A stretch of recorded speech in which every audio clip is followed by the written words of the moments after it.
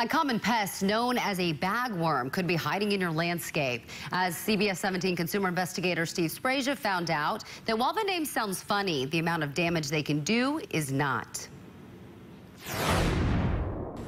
The bagworm, it is the master of disguise, making itself look like a tree branch or looking like a pine cone. That way it protects itself as well as keeps itself safe from predators.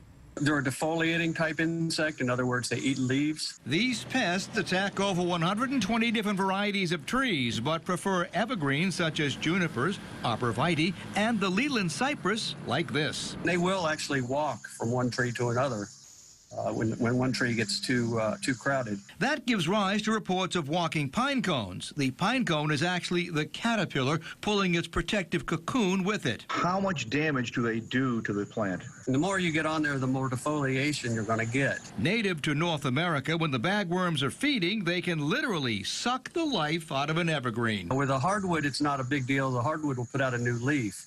But with a evergreen, they generally won't put new leaves out after a leaf has been killed or eaten. The infestations usually start small, but if left unchecked, you've got a huge problem. If you let them keep going, they're just going to reproduce exponentially. They also survive the winter in their protective cocoons, laying hundreds of eggs for the next season. It is a pretty big pest of landscape trees. You can use pesticides to eliminate the bagworm, but that has to be done before June, when they're feeding at their most energetic rate. After that, well, you're on your own. You may not want to hear this, but the best way to deal with the bagworm is to do this. Literally, hand pick it from the tree, because the quicker you detect it and the faster you respond, the better off you'll be.